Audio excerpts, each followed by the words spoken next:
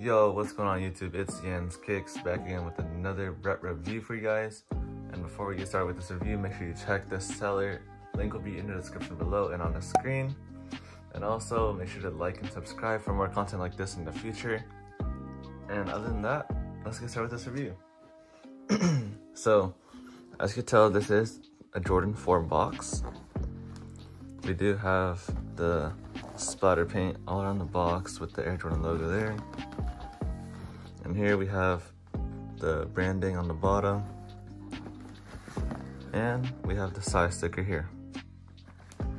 So let's get into the shoes. So we could take off the lid here.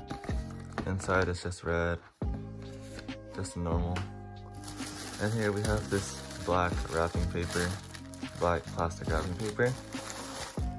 But here we have the shoes. Let's take the other one out. So, first glance, these did look pretty on point, as you can see. So, let's look at the major details. So, the netting goes down. We have the material inside of the netting. Same for on top of the shoe. You can see the netting under the laces. And in the inside part. And the wings look good. They are leather. The back has the metallic Pure Money Jordan 4 Jumpman there. And the back tab has this on it. It says Pure Money. And it comes straight up. And on the toe box, it does curve up like that. And the air bubble, it looks pretty good.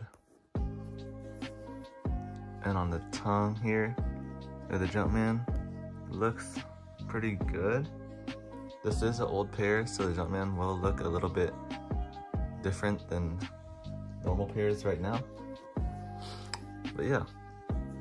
And on the bottom, we have that gray Jumpman right there with all the stars here. And yeah. Inside, we have the shoe tree in here. Just a normal Jordan shoe tree in there. And behind the tongue, we have that Air Jordan logo there. And inside, we have that Jumpman, size 10.5. And, alright, so now let's look at the size tag. So inside, we do have that 10.5 Jordan size tag there. Font looks pretty good. And also, it does kind of smell like glue, but it will go away soon. Also, this feels pretty good. It bends a little bit. You also have all the holes under the lace holes, so that's good. And on this one, we do have the Jordan little tag. Looks pretty good.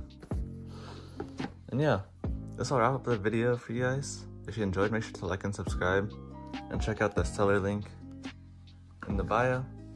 And I'll see you guys in the next video.